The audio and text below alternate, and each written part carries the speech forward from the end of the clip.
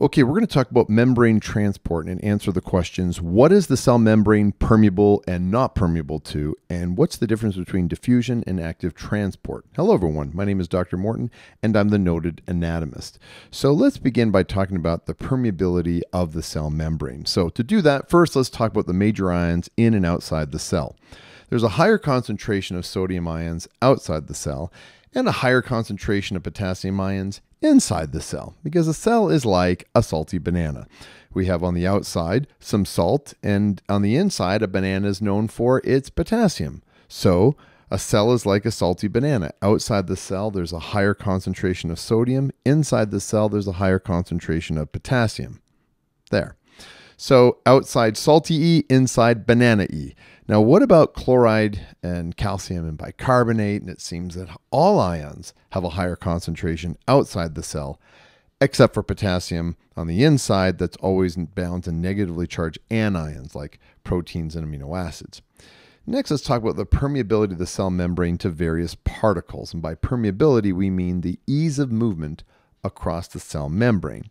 And so some substances are fast, like small nonpolar molecules diffuse down their concentration gradients. They're very fast, like carbon dioxide, oxygen, those gases. Or steroid hormones can go through a cell membrane, like estrogen and aldosterone. They're like ghosts that move through a wall. Now, some things move slowly, like small polar molecules. Some of them, they should not be able to diffuse through the cell membrane, but they do, just very slowly. Water is the best example of that one, and urea in some places in the body.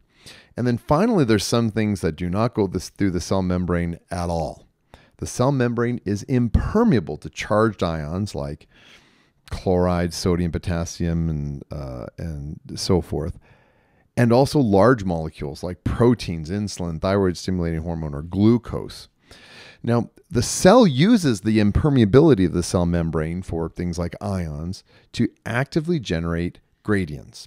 So you have a high concentration of sodium outside, very little on the inside.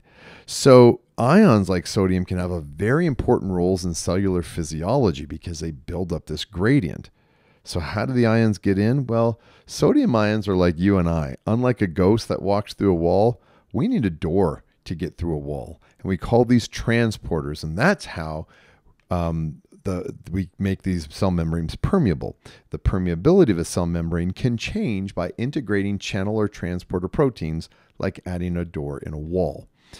Now, so let's talk about diffusion next. Now, diffusion means the random particle movement that produces a net flux down a concentration gradient, high to low. There's two types. Let's first start with simple diffusion. That's the movement of particles through a membrane down the concentration gradient, but there's no protein transporter. Nonpolar or uncharged or lipid-soluble molecules have high membrane permeability. So think of oxygen and steroid hormones for an influx. Think carbon dioxide for an efflux. Driving force is the concentration gradient. Now, the second part of diffusion is called facilitated diffusion, which is diffusion of particles through the cell membrane, but by way of a membrane protein. You use a door. And here are 4 different types of facilitated diffusion. Let's start with ion leak channels first.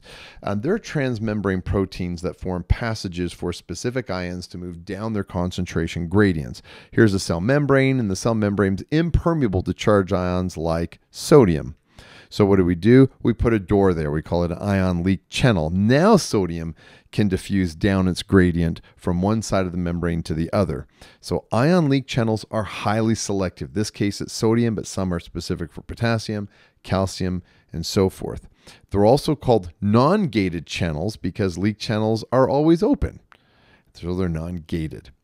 Now, voltage-gated channels are the next one, which are transmembrane proteins that open based on changes in the membrane potential that enable specific ions to move down their gradients. So here we have a cell membrane, and it's impermeable to charged ions like calcium. So what we do is we put a voltage-gated channel, but it's closed because at negative 70 millivolts, say a resting membrane potential, The voltage gated channel is closed, so calcium cannot move down its gradient from one side of the membrane to the other.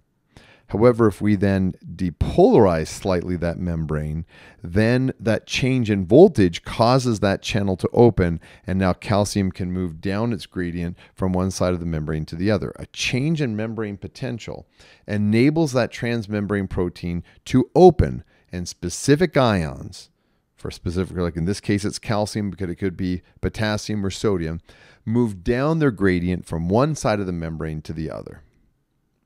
Now, what about ligand-gated channels? A ligand-gated channel is a transmembrane protein that opens in response to the binding of a chemical messenger. We call that a ligand.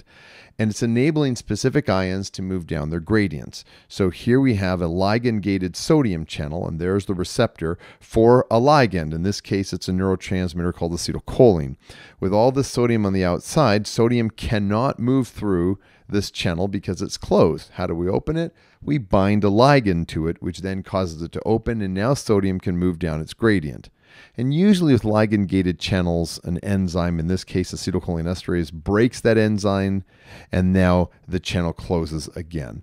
So ligands bind to this transmembrane protein, enabling it to open, enabling ions to diffuse down their gradient from one side of the membrane to the other. Now let's talk about carrier proteins, which are transmembrane proteins that carry specific molecules across the membrane by changing shape after the binding of the molecule occurs. So here is an example. It's called GLUT.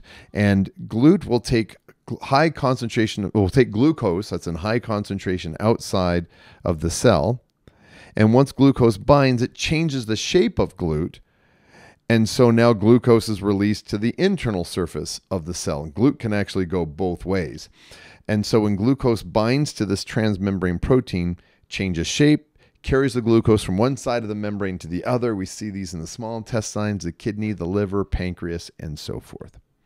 Now, a note on rate. The rate at which molecules can be transported by facilitated diffusion can never be greater than the rate the transporter proteins undergo as they change back and forth between their states or their number and their capacity. Now, what do we mean by that? Well, let's talk about simple diffusion first. We're going to show that by this membrane, but then we're going to graph it where the x-axis is the gradient and the y-axis is diffusion rate.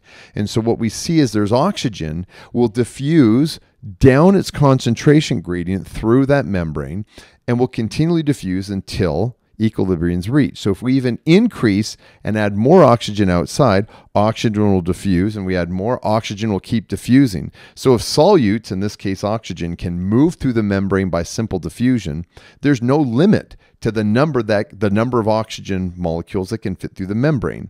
Therefore, the rate of diffusion increases linearly as more particles are added to one side of the membrane.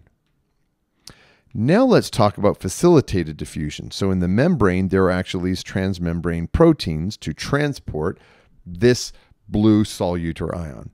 Now what we see is that blue solute diffuses down its gradient until an equilibrium is reached. We see that trajectory in the graph, but let's add more ions. But you see we're limited. All those ions can only move through those same three channels. So if we keep adding more ions, if the particles can only pass through, in this case, 3 protein channels, then the rate of diffusion is determined by the number of channels as well as the number of particles. Therefore, once channels operate at their maximal rate, a further increase in particle numbers no longer increases the rate of diffusion because the protein channels are saturated and you flatline, as what's shown in this graph. So another form of diffusion is called osmosis, where it's a process where water moves through a cell membrane, which is permeable to water, but not salts or sugars, from a less concentrated to a more concentrated solution, thus equalizing concentrations on each side of the membrane. Basically, water flows towards the saltier side of the membrane. To demonstrate this, here we have a picture where we see intracellular fluid and extracellular fluid. But extracellular fluid has 2 compartments, the interstitial fluid between the cells and plasma, the fluid within the capillaries. So we now add solutes. And what we see is that there's no net water movement because the solute concentration on this side is equal to the solute concentration on that side of the cell membrane. But now let's do this. Shing! We're going to increase the solute concentration in the extracellular fluid. And what happens? Water moves from inside the cell towards the saltier side of the membrane, which causes the cell to shrink because water leaves. Water moves through a cell membrane until the concentrations on each side of the membrane were equal, on this side to this side. Water flows towards the saltier side. That's an important part of osmosis. Now we're going to talk about active transport, which is where particles move across the cell membrane with the help of a transmembrane protein against their concentration gradient and thus requiring cellular energy. Primary and secondary active transport are these two types. Let's focus on primary active transport first, which is the transport needing ATP to move particles against their concentration gradients. So here we have a cell membrane, and there we have potassium inside and more sodium outside. And we have something called the sodium-potassium pump. And this is important because it utilizes ATP as an energy source to transport ions against their concentration gradient. This is one of the most important